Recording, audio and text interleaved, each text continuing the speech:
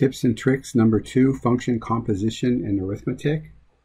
Again, for all materials, this is the website that you can get that step-by-step PDF and individual videos.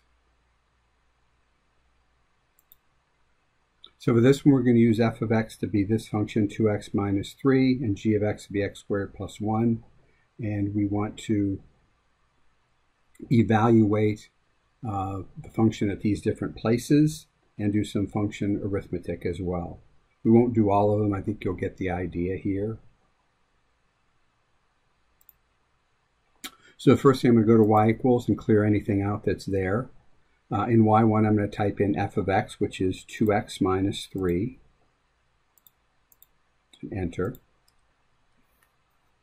And then for g of x, I'm going to put that in y2, and that is going to be x squared plus 1. So f is in y1 and g is in y2. And so now I'm going to go off to the home screen. Second mode is quit. And to find f at 5, again, I would do alpha trace. That's the best way to get the y variables. Alpha followed by trace. That's the F4 key. Press 1 or enter.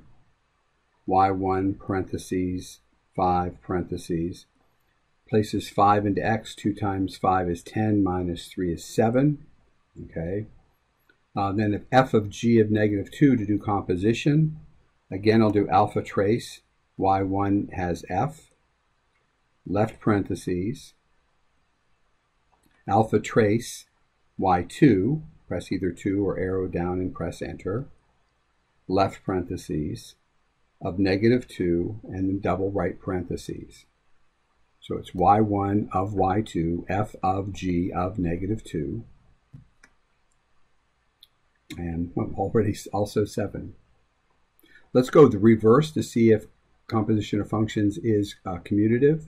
So alpha trace and do y2, left parentheses, alpha trace y1, left parentheses of negative 2, and then double right parentheses. So y1 will, negative 2 will be done first, then y2, and you can see that it is not commutative.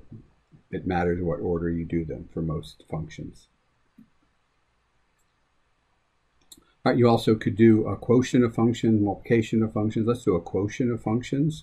So I can get a quotient from alpha y equals. I get a fraction template from there.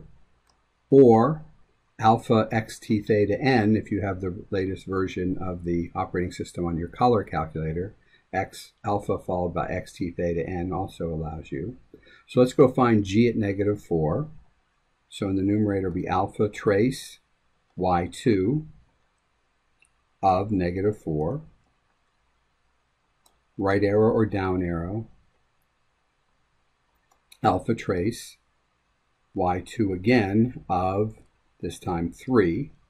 Oops, like I goofed there. So let me do alpha trace y2, left parentheses of 3, right parentheses. So it's g of negative 4 over g of 3.